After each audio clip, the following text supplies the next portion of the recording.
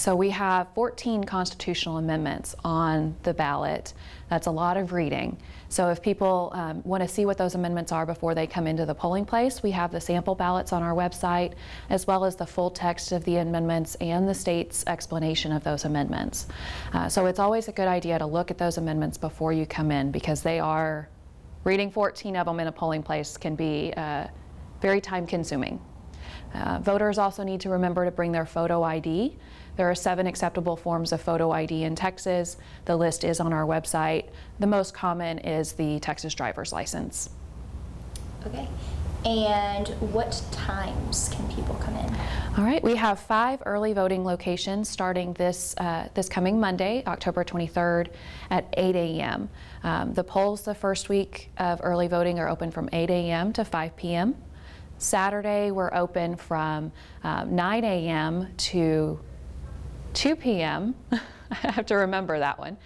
Sunday, the hub is going to be open, not any of the other early voting locations, but the hub will be open from 12 to 4. And then the second week of early voting, we're going to be open, that's October the 30th, Monday through Wednesday, 8 a.m. to 5 p.m. And then the Thursday and Friday of the last week of early voting from 7 a.m. to 7 p.m. The entire list of locations, dates, and times are also on our website. Okay. And why do we have early voting? Early voting, there are a lot of people in Texas that are registered to vote. A lot of people in Smith County. Having early voting lets people, they don't have to stand in line all day long to be able to cast their vote on that one day. So early voting spreads out the crowd a little bit. It allows people who might be out of town or might be working on election day to still be able to cast their vote. So it's really helpful to be able to come out and vote early. Okay.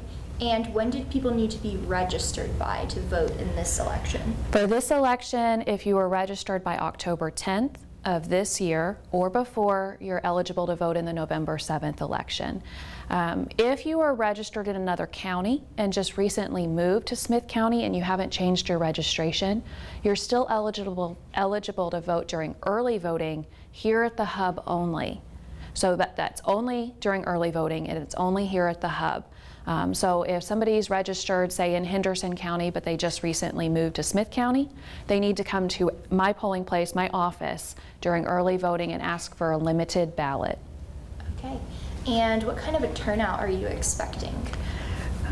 Pretty low.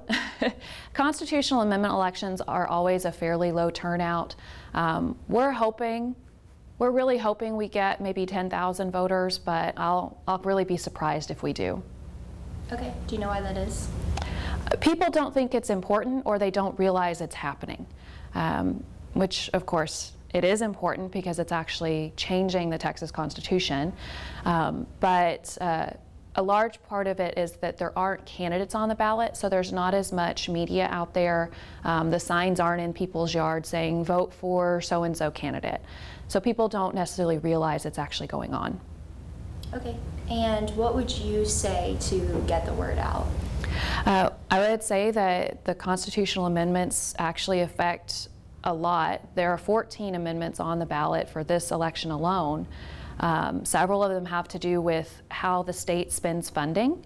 There are a lot of specific funds that they are trying to send money to, divvy money up to. So, you know, if somebody is interested in making sure that the funding goes to those projects or doesn't go to those projects, they need to come out and vote for that. A lot of it is infrastructure based. So looking at those amendments is very important. There's one for retired teachers. There's one that has to do with property taxes. So there are a lot of amendments that would affect how the voters' funds are spent. And we need to make sure that the voters know that that's happening so that they can have a say in how their money is being spent. Okay. And kind of switching gears a little bit, can you tell me what we were watching earlier with the big truck and all the machines moving and everything? Yeah, of course. So the Friday before early voting, we deliver the equipment to the early voting locations. So what was happening earlier was the delivery company, Tyler Moving and Storage, for this election, came and picked up the equipment, and with one of my staff are delivering it to the other 4 early voting locations. We also have the same thing going on the Monday before Election Day. We'll have 3 separate trucks with red carpet moving, delivering those to all of the Election Day polling places. Okay, and what is all the equipment that goes into voting? Okay, so we have the actual poll books and the ballot box, the tabulating machine that is at every polling place. We have what we call a ballot marking device. That's where the voter puts their ballot and actually marks the ballot and then prints it. It's a giant pencil or printer. So those are the 3 pieces that are the normal run-of-the-mill pieces of equipment, but you also have the other supplies. You have extension cords, you have the notices that we put on the walls, you have the flags that we put up, you have all of the paperwork that the workers have to make sure that they keep up with and fill out. So there's a lot to go into that goes into the supplies for a single polling place. Okay, and how many poll workers do you have for this election? We have a minimum of 3 for every location, and we have 35 locations, so you can do the math on that. I can't. And is it too late to volunteer to be a poll worker for this election? For this election, yes, because we already have had training for the election. We've already made sure our poll workers know what they're doing. For the primary election, we're going to need all hands on deck. So if you're interested in being a poll worker, either reach out directly to your party chair, or you can come into my office or email my office. We have a poll worker application, and you can fill that out, submit it to us, and we'll keep it on record and reach out when it's time to start training for the primary. All right. I think that's all I got, unless do you want to add anything? The White House, what about the school and city elections? I literally I discovered that last night. Yes.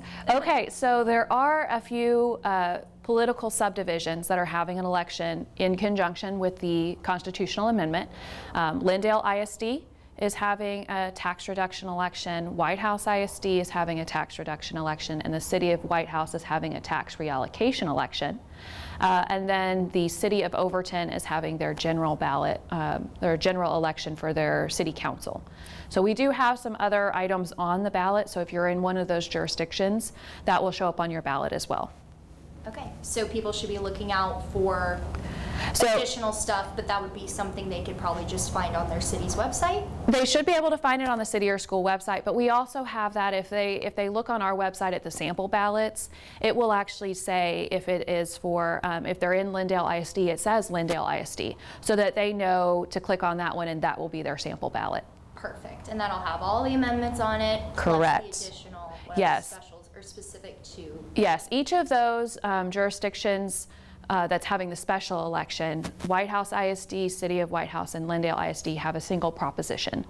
The City of Overton has, I believe it's 4 races, only one of them is actually a contested race.